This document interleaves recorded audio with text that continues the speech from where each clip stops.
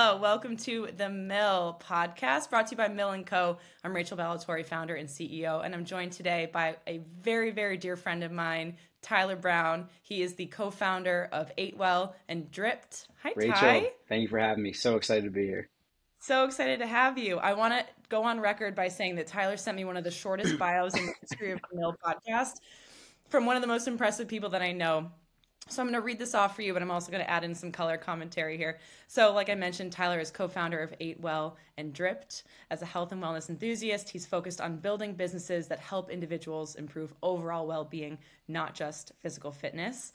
I met Tyler at Johns Hopkins University, where he was a captain of the football team, an overall incredible human being, and a wonderful father and husband to two awesome kids and a hell of a wife. How's that for your bio, Ty? Rachel, that was amazing. I think what I'll do is take that over. Just give me the script that you have, and I'll start putting that on the websites and everything that asked me for a bio. I'll send you And a bill so, for that. so I mean, you do all of our other branding as anyway. So why not some personal brand?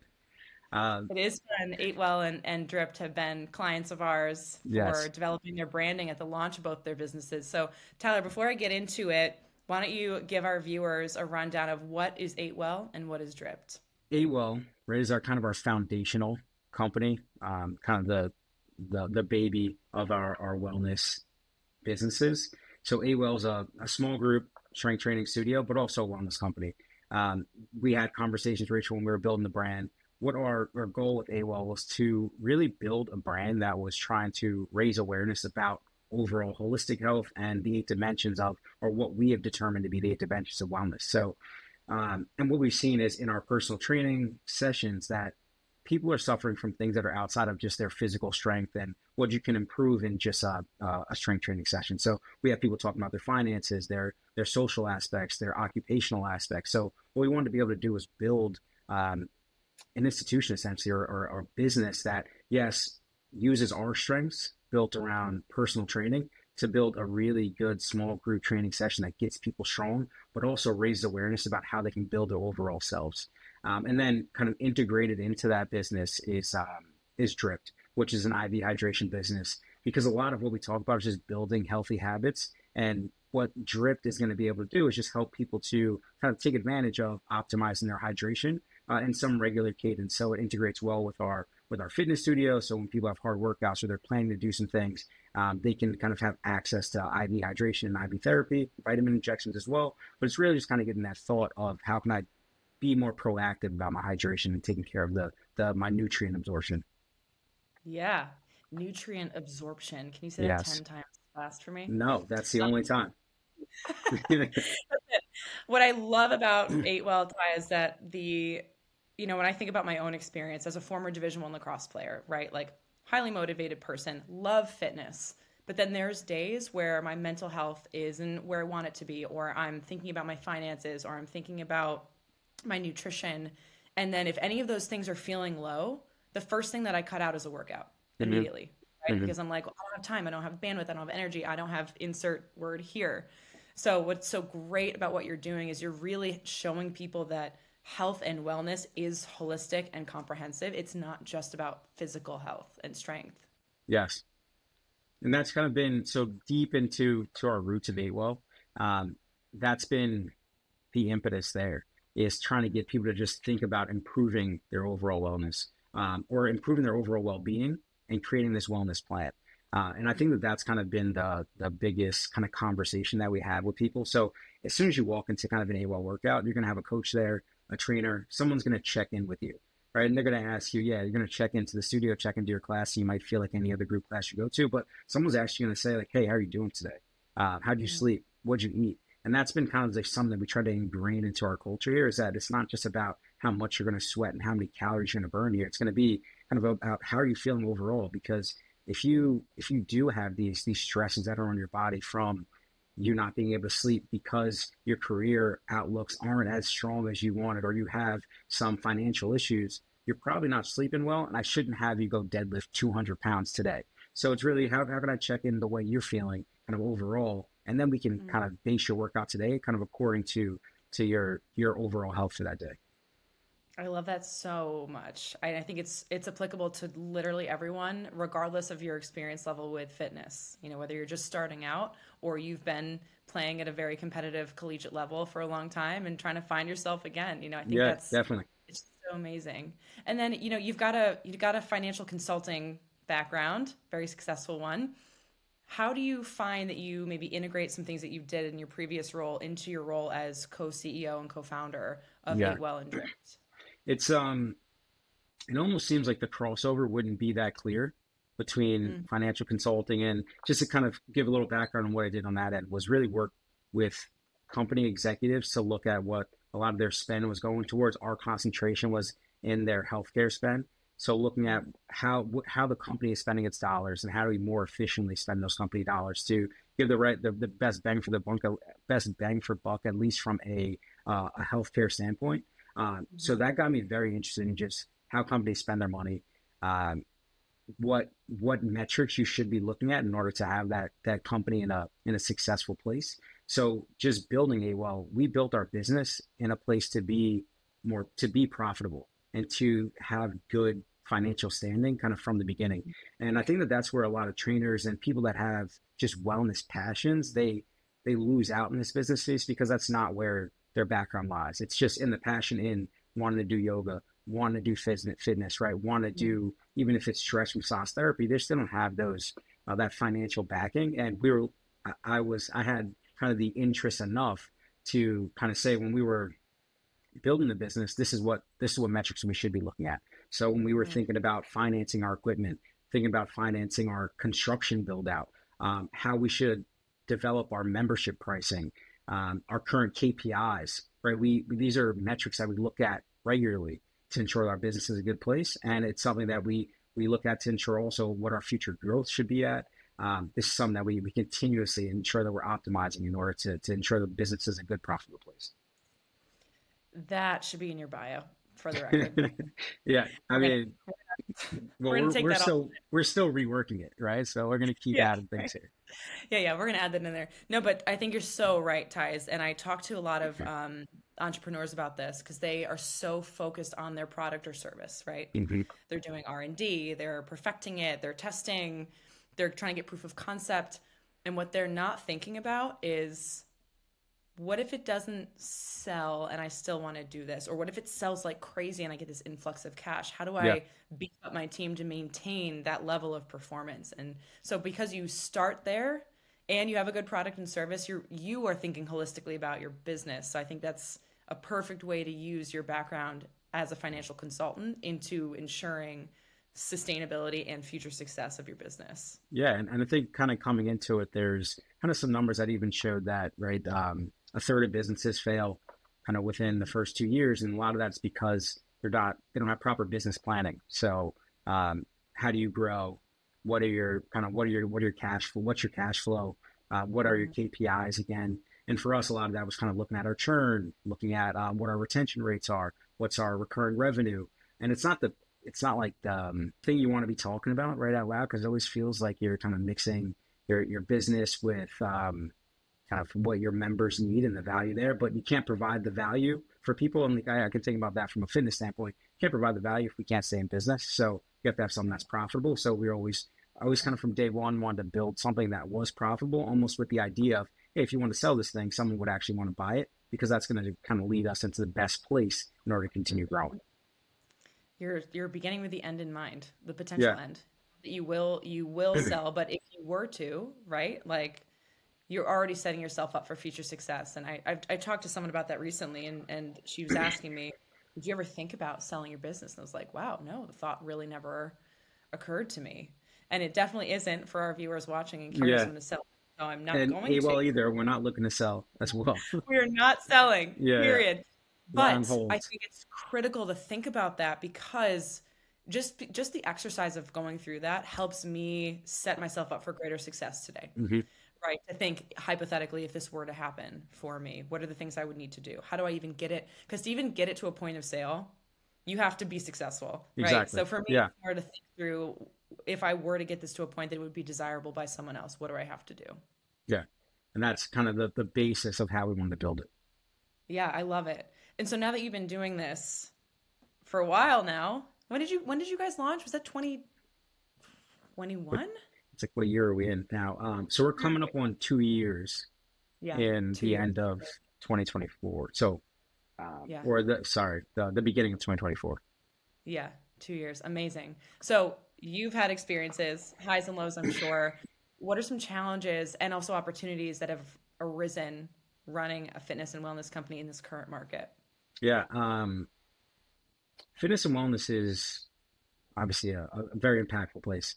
I think the biggest challenge that you face here is that the market is and can feel kind of saturated, and that's Mm, because and this is almost with a positive kind of at the back end of it, and it's the fact that people are more interested in fitness and wellness than they kind of have ever been, and that's from a consumer standpoint, people just trying to be healthy, and that's also from a practitioner standpoint. So more mhm, people want to be trainers and more people want to be yoga instructors, right? And because you've seen that there is this opportunity to be able to be in the space. And the positive of that is that hopefully that leads to more people being healthy and more people exercising and more people and more talent being in the industry. But it could definitely lead to the industry just being oversaturated. And the challenge there is that what you need to think about is what is your kind of your value proposition.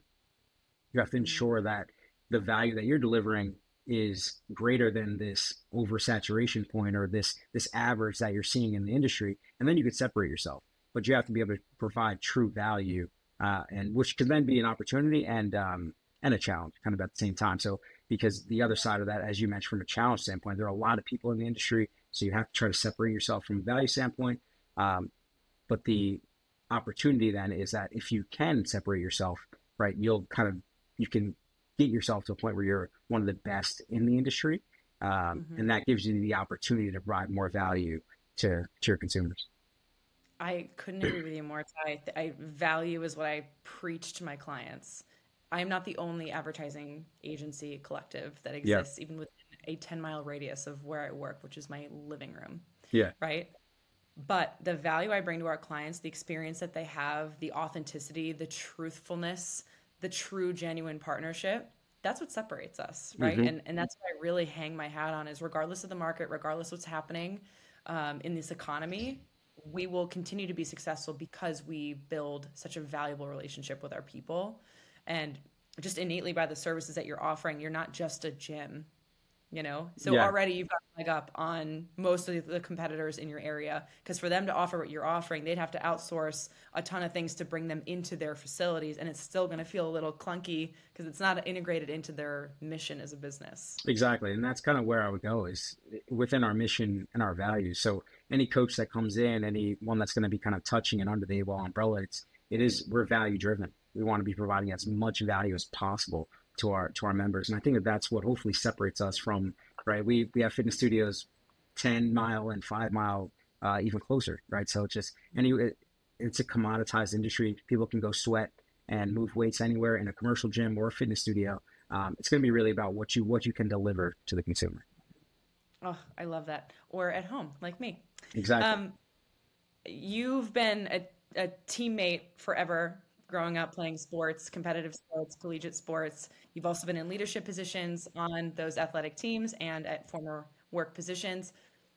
How do you integrate leadership and teamwork as a co-founder and co-CEO? You've got a partner. How do you two work together to make sure that you're on the same page? How do you navigate challenges? And then also, how do you celebrate your wins? Yeah. Um, First, I think there's a true secret weapon in building businesses, and that is kind of having a co-founder or a partner. Um, Obviously, one that you can actually rely on and is a good partner and a good fit for you. Mhm. Because one, it's going to help the company grow because that person probably brings some perspectives and some skills that you just don't have as a solopreneur. And then also you have someone to kind of use as a sounding board for when you're making decisions. And I know it's not very natural. And as a business oriented person or someone who wants to be in business, you kind of just want to go and um, most businesses are built off the strength of one person, but having what we've experienced is having that other person to be able to work with and even relieve a little bit of the stress of the business has been very helpful. From our standpoint, what we do is we really lean into our strengths and then we communicate. So I have a financial background. My partner loves doing the media and marketing side. Right. I like to focus on the sales and growth side. He likes to focus right then on our operational, really building great programs for our clientele. And then we communicate on those things and we hold each other accountable to our high levels and that standards there. Yeah, it is amazing. And I think it's also really important if you're going to have a partner to have very clearly defined roles because, of Mhm. course, there's going to be things that you two overlap on, but it's really helpful to say, this is your responsibility. This is my responsibility. We work together to make sure that these things are successful.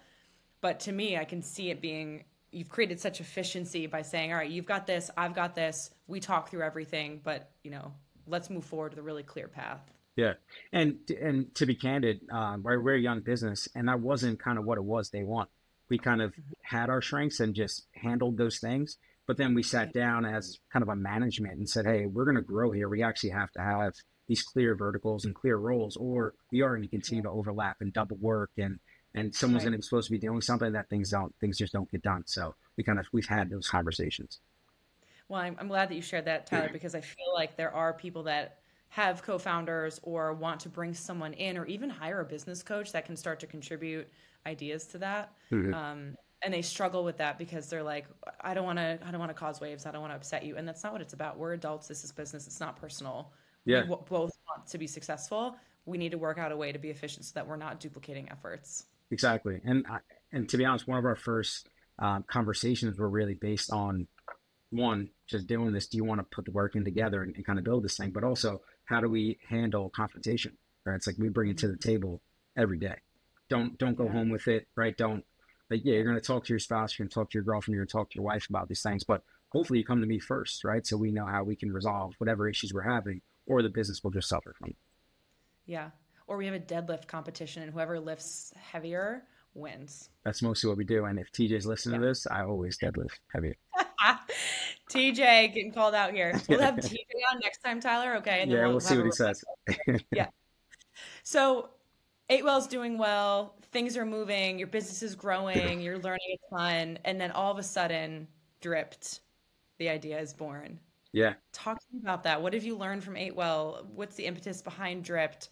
How are you seeing that integrating with your business, but also being a standalone business? Yeah.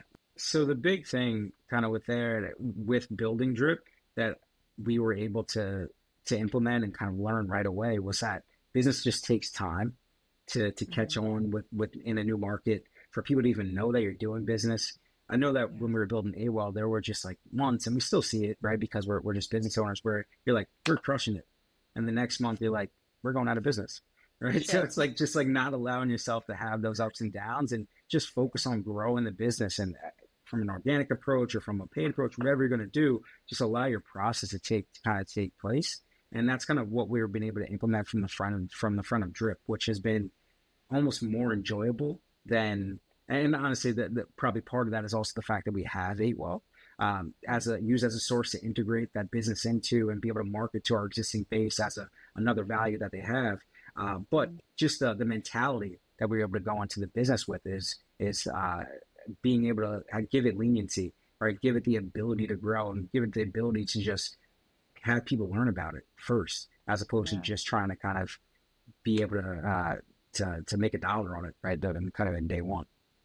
Yeah. Well, and what's so great and so smart about Dripped is that your target audience is already there Mhm. in your And Eight Well that clients, customers, members. and big impotence there was the fact that we could kind of easily integrate it one into our base, but as you mentioned, it's a standalone business. So we have people that aren't AWell members that are utilizing Drip, but we're able to at least utilize our current base to have that conversation for them to refer it out to their own friends and for them to get kind of, as I mentioned about value, just discounted pricing um, Mm. on services within Drip because they're already in that AWell in the AWell family. Yeah. I'll also happily take that discount code if you want to just email it over to me. So, You were in the family from day one, so we'll send it. do you ship to New Hampshire, Tyler? Yeah, Can we're your gonna car? send we're gonna send a nurse up there to you whenever you need Oh, yeah. Okay, I'll it. see her at 5. That would be great. Yeah. Um, I want to talk about your personal experience, which you so lovingly left out of your bio. You'll never live it down. I think I know the answer to this question, but I really want you to share it with our viewers and listeners here. I'd love for you to share some personal experiences that sparked your interest and then ultimately led to you becoming fully engaged, invested, and owning a business in the fitness and wellness industry. Yeah, I feel like it's tough to always kind of bring in the personal side of it because you always kind of just talk about the business and growing the business, and it seems like what comes first. But the impetus there, and I feel like it could be a very long story, and it could be it starts probably a long time ago. My father passed away when I was 11 years old, and my mother was a single mother, raised us kind of by herself for most of my childhood and young adulthood as well, and she kind of took it on herself to really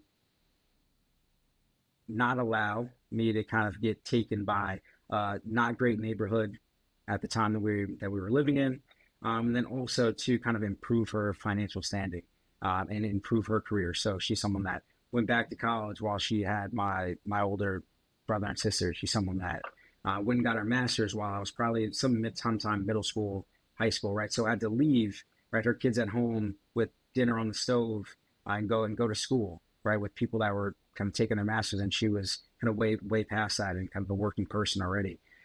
So I really internalized this drive to succeed, and then also this responsibility to succeed as well, and not just a responsibility to her, but really this responsibility to what I just kind of took to this responsibility to a next generation in my family, and not just I have two kids now, but that responsibility wasn't necessarily just to them. I wanted to be there, but also just to younger people that are in my family. So to my younger cousins, my nephews and nieces, I wanted to be this bridge to access to resources that I just didn't have. And I really kind of channeled this kind of drive and this motivation and this kind of mentality kind of into the only thing I knew at the time as a way out of the circumstances that we were in. And that was really just in sports and mainly in football. So when I kind of got to ninth grade there, and again, I didn't have a trainer, I didn't have an access to trainers or anything like that. It was more just like, this is football is a key, and so are your grades, right? You have to get good grades, and you have to play football or any other sports, and that's going to be a way for you to do other things that you haven't seen other people do. So when I got into ninth grade, there was an access to weight room, and you're a decent athlete, so people are like, hey, get in the weight room now. And once I got in, I just kind of never left. So it was just such a place for me to push myself, to feel myself change. And honestly, it didn't hurt that my body really responded to the weights in a kind of in a very positive way. So my body was almost like, yeah, this is your key right here. And it became almost this reward cycle for me. So I put in some work there. I would see it, and then I would see it on the field, and then I would get notoriety from coaches, and I get an article. And even I had an article in 10th grade. It was like, this guy's been working out. You could see it in his body. Right? And I was like, all right, well, this is the key. So more than kind of any other 14, 13-year-old was working out at that time, like I put a lot of focus into the gym, and that's something that stayed with me from a physical and mental standpoint, just being able to push myself in the gym, and the reward I felt about feeling good, looking good, playing good, that cycle just kind of stayed with me. So getting into college and kind of coming out of that, I, again, as you mentioned, went into kind of a more financial consulting role, but that feel and that drive and that passion to be in the gym just always stayed with me. So I got certified as a personal trainer, and I just found myself always creating workout programs for friends, for Lisa, who was my girlfriend at that time, but my now wife, and that just felt so good, and that just felt like something I wanted to do. And then I had a very interesting crossover between what I was doing from a kind of a health financial consulting standpoint, and then also from a training standpoint, was the industry started seeing a lot of companies spend money on wellness as a benefit for employees. So I was having a lot of conversations about that. And then I was having a lot of personal conversations about fitness and wellness. And then once those two really crossed, I kind of said, like, all right, this is real in the working world, and this is also real in my personal life. It's probably time to make a jump. Mm-hmm. There's a lot to unpack there. I think what's so impressive to me, Ty, is, we a lot of people unfortunately have hard perspective, right? Like you go through stuff that's just hard, um, even if you didn't know that you were struggling, right? Like it's just, you go through it because this is just life. And then you get to a point in life where you're like, you have a choice. You can either perpetuate a problem or you can rise above it. Hmm. And as someone else who also lost her father at a young age, I remember having this pivotal moment where I was either choosing to go back to college and play lacrosse and do this and continue my life, or stay home and take a semester off or take a few months. And being a part of a community in the form of my lacrosse team, I was a captain, having a coach that was like a parent, having friends like you that were also on athletic teams. Sports brought me back. It gave me something really positive to focus on. And it wasn't just fitness related, it was community related, it was being goal oriented. It gave me something to really focus on, and it healed me. Yeah. And I think it's such a powerful story that for why you've started this business. And I think businesses that are started out of passion are never going to go out of business, because Great. that passion will never die for you, and there are so many people that relate to what you went through, your life experience, even if it's slightly different. Like everyone has that. Everyone has a hardship of some sort. Everyone's life is hard to them in some level, and everyone's been hopefully gotten through that on some level through fitness, community, partnership, friendships, focus, and goal setting. And you've built a business about that. And I just think it's beautiful. No, I appreciate that. And I think that that's one of the biggest things is community. Just having a group of people that you're accountable to, that are accountable to you, and that are going to be there to support you. So be it coming to a group fitness session and people just know you come to the 5 o'clock class, or a group of networking people, a book club, right? That group of people is just kind of going to give you that support to kind of keep pushing forward. So Yeah, we try to find those in all places, and that's what we try to build here kind of as well. I think it's amazing. For anyone watching, if you want to learn more about Tyler, Atewell, or Drip, they're all going to be tagged on LinkedIn. I strongly suggest you connect with Tyler Brown. He's a wonderful, wonderful human being. And please keep an eye out for Atewell. They are on to some big, big shit this year. And I can't wait to see it all unfold for you, Ty. I'm so proud of you. Thank you, Rich. I appreciate you. For everyone who's watching, thank you so much for tuning into The Mill. We will see you next time.